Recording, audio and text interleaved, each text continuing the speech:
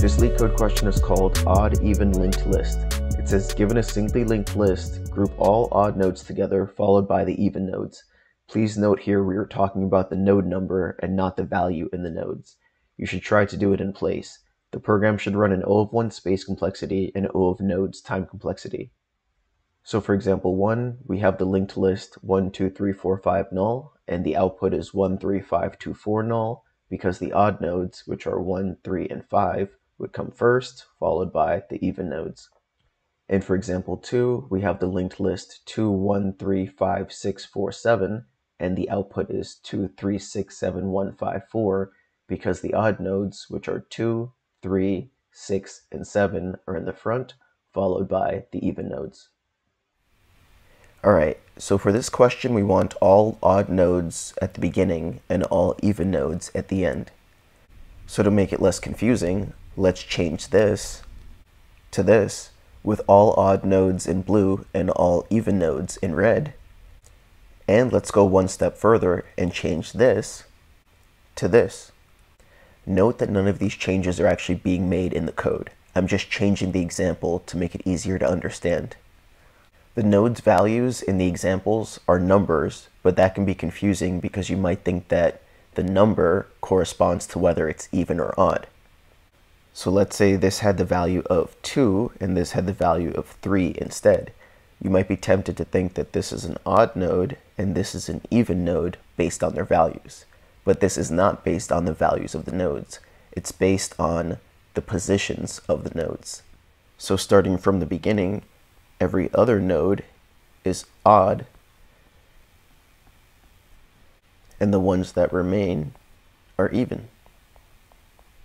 Alright, so the way to solve this problem is to split up this one linked list into two linked lists. The first linked list will contain only the odd nodes, and the second linked list will only contain the even nodes. The way we're going to do that is like this. We'll reassign the odd nodes to only point to other odd nodes. So here now you see A pointing to C, and C pointing to E, and you'll notice that the even nodes point to each other as well. So B points to D. To make it look better, let's just put them closer to each other. Alright, so now that we've put them closer to each other, it should be more clear that we have two separate linked lists. Now all there's left to do is to reassign the last node in the first linked list to point to the first node in the second linked list. Now with that, you have one continuous linked list. Let me just make it look a little better. So this would be your final result, with the odd nodes at the beginning and the even nodes at the end. Alright, so the way we'll do this is by using 4 different variables. The first we'll call odd head. This will be the head of the odd linked list and will never change. The next we'll call even head. This will be the head of the even linked list and will never change. The next one we'll call odd. This will start off at the head of the odd linked list, but will be reassigned throughout to help us link all of the odd nodes together. And the last we'll call even.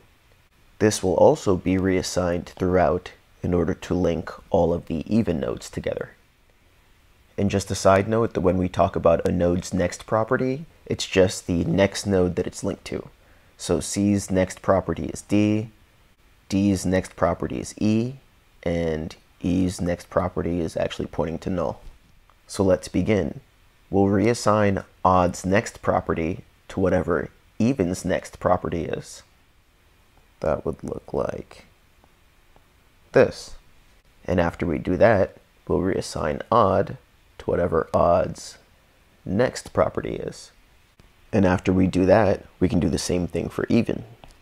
We'll reassign even's next property to point to odd's next property. And we're continuing to make progress. So now A is pointing to C, both of those are odd, and B is pointing to D, both of those are even. Now we just reassign even to whatever even's next property is, And now let's just clean up the diagram to make it more obvious what's going on. All right, so A is pointing to C, which is good because both of those are odd. And B is pointing to D, which is good because both of those are even. But we still have C pointing to D, which is bad because one is odd and one is even. So once again, we have to reassign odd's next property to be whatever even's next property is. And then we move odd up to whatever odd's next property is. This is good because we now have C pointing to E, and both of those are odd. And we'll do the same thing for even. We'll reassign its next property to whatever odd's next property is. And then we'll reassign even to whatever even's next property is. And I'm sure you can tell the progress we've made so far. A is pointing to C, which is pointing to null. That's one linked list. And then B is pointing to D, which is pointing to null, which is another linked list. So let's clean that up a bit again. All right, so we're done reassigning odd and even, and we know that when we get to the point where either even is null or even.next is null. So all there's left to do is to reassign odd's next property to be the head of even. And cleaned up, that would look like this. We have one continuous linked list with the odds at the beginning and the evens at the end. All right, let's get to the code. What LeetCode has given us is a function called odd-even-list, which accepts a parameter head, and head is a representation of the linked list that we want to reorder in such a way where the odd nodes are at the beginning and the even nodes are at the end. So the first thing we'll do is we'll say if head is null, then we'll just return null because that means there's no linked list. This time around, I won't name the head of the odd linked list odd head because it already has a name, which is head.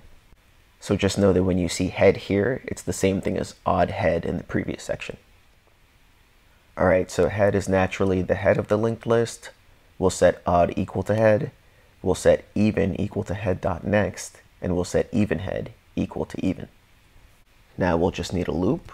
So we'll say while even doesn't equal null, and even.next doesn't equal null.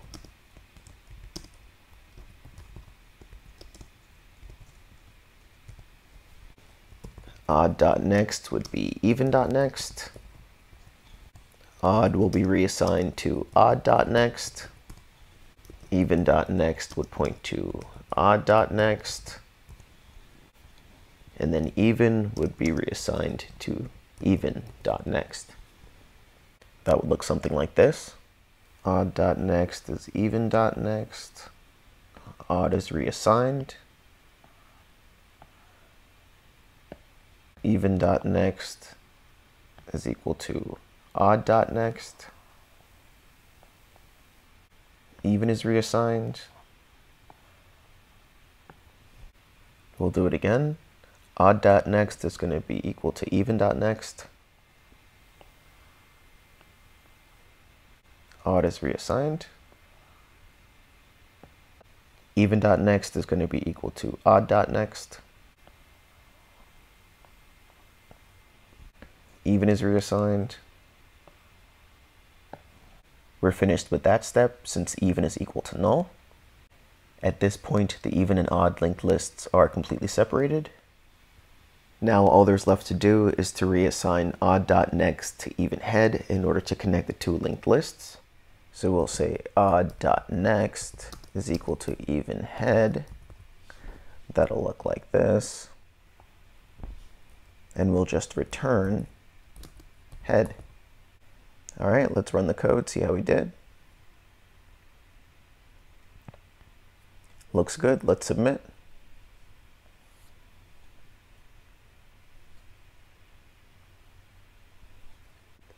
All right, so our code is faster than about 89% of JavaScript submissions and takes up less space than about 100% of them. As usual, the code and written explanation are linked down below. And if you're interested in other algorithm resources, those are also linked down below. See you next time.